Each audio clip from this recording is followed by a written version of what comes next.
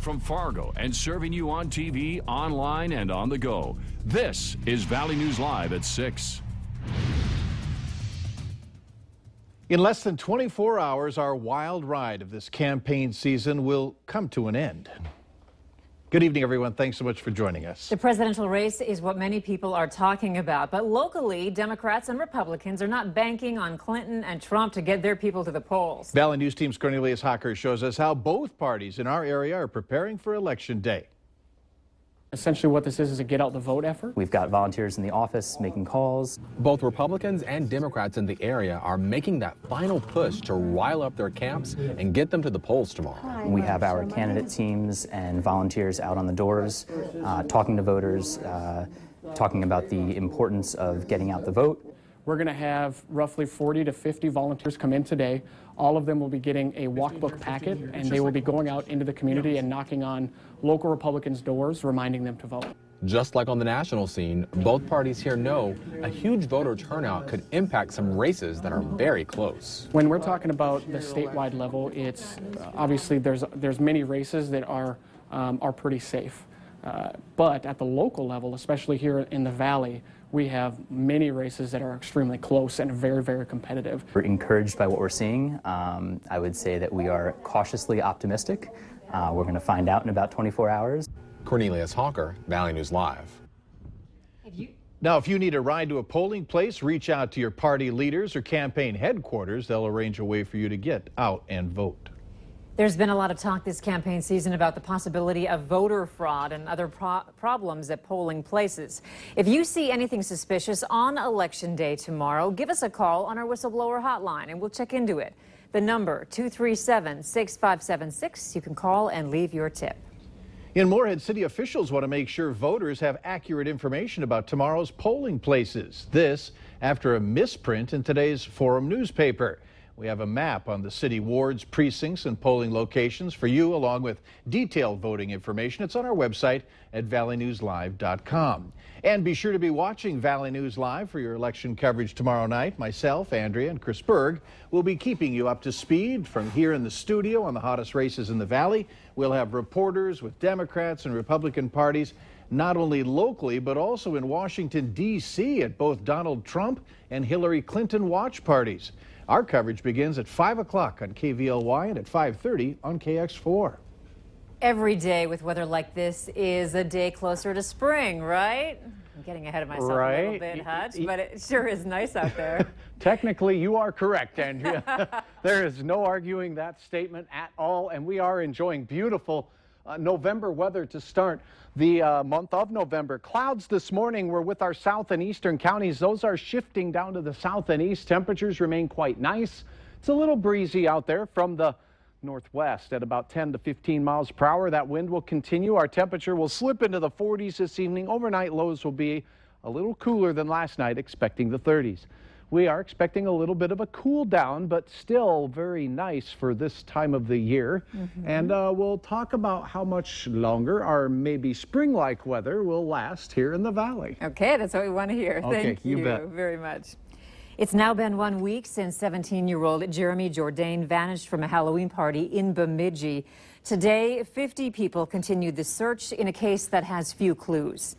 Jourdain left a Halloween party at midnight and was last seen running past this church. Friends and family had believed he would have started making the 14-mile walk down the road to his home in Cass Lake, where he lived with his cousin. But an extensive search of the main route to Cass Lake has come up empty. Friends and family are now searching other possible routes around the area. Had he been drinking a lot? Is there a worry that he may have laid down somewhere and, you know? That's it. I'm kind of thinking maybe he laid out somewhere and he's hurt or something. Several dozen workers from the reservation at Cass Lake joined in the search this afternoon. Jourdain is described as 6 feet 4 inches tall, 165 pounds, and was last seen wearing a gray Nike sweater and blue jeans. If you have any information about this case, you're asked to contact Bemidji Police. A man is charged in Cass County Court after investigators say he admitted to shaking an infant.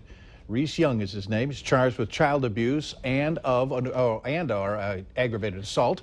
Authorities allege that Young grabbed a 2-month-old by the ribs and shook him, causing a brain bleed and extreme pain.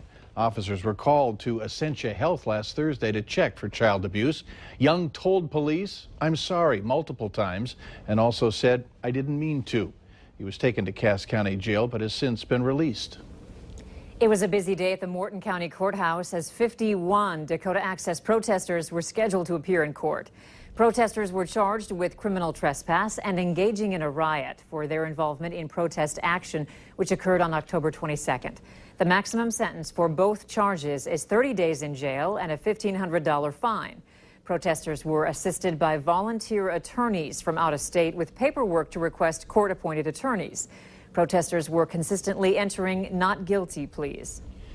We have been hearing for the better part of a year now each presidential candidate's position when it comes to border security. But that's down at the U.S.-Mexico border. So what about our northern border? Is it secure? And who or what is coming across from Canada? Valley News Team's Bradford Eric has our investigation.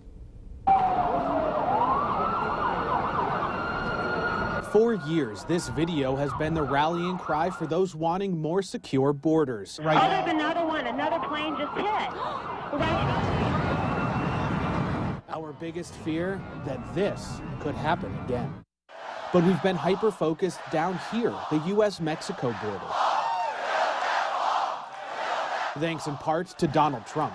We are going to build the wall 100%, and Mexico is going to pay for the wall. Don't worry. But these are comments made in front of Congress in 2011 by a former leader of the Border Patrol. It's commonly accepted that the more significant threat comes from the U.S.-Canada border rather than the U.S.-Mexico border. Concerns over security prompted senators to ask for this, the state of America's border security. Some shocking findings of the report: we've spent more than $100 billion, and the border's still not keeping illegal drugs out. This report cites the 9/11 Commission report, namely that terrorists have already exploited the U.S. immigration system, and Immigration and Customs Enforcement cannot find close to 1 million people who've entered the U.S. through visa waivers. We have 861 miles of border the Grand Forks sector is responsible for. Here's what the Border Patrol calls the Grand Forks sector, covering North Dakota, Minnesota, and Wisconsin. I asked him about Trump's comments and if we need a wall up north. You know, there's not a reason to put a wall, fence, that heavy infrastructure. Chief Heitke says they actually see more drugs being funneled north across the border than out of Canada.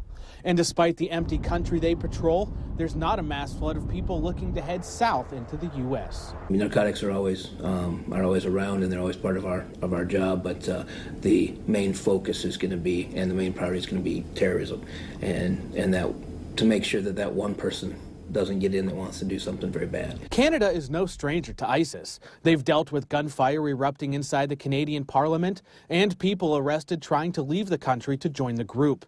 Add to that a failed $16 million project to screen Syrian refugees that, quote, did almost nothing to catch refugees who might be linked to criminal or terrorist groups. Male in black clothing, he's still firing rounds. About a year ago, a shooting rampage in California leaves 14 dead as those responsible pledge allegiance to ISIS on social media. It's called polls. There's dead people everywhere. They're shooting. In June, another Islamic State terror attack here at home as about 50 people are massacred at a Florida nightclub.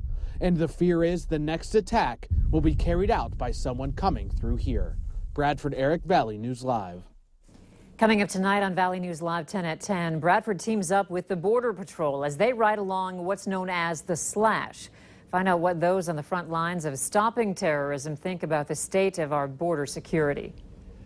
An unusual sighting for many people last night. Reports of a huge bright flash in the sky happening about 6 o'clock at night. That, according to the American Meteor Society. There have been 67 reports of some saying they saw a huge flash, others saying that they saw a huge fireball with a long flaming tail. Reports came from as far away as Canada to South Dakota. A local astronomy professor says that fireballs are meteors and are typical but not normally seen by dozens of people.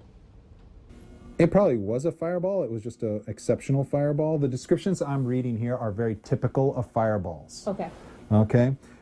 It doesn't mean that this wasn't way brighter than any fireball they had seen before. I mean, the reports indicated it was a very bright. Cabanela adds it's important for people to report these sightings so they can be tracked. A lot of people saw it. Yeah, it was neat. Some local elementary students know what they'll be doing on Thursday. Later on Valley News Live at 6, details on how they plan to honor local veterans. A pleasant November evening across the valley. Temperatures still mild, although the wind is a little breezy out there. We did hit the 60s for many of our southern counties today. More pleasant weather to ensue. Details are coming up next.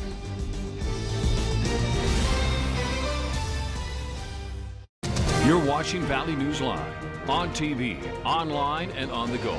Always on, wherever you are, whenever you need to know. Valley News Live.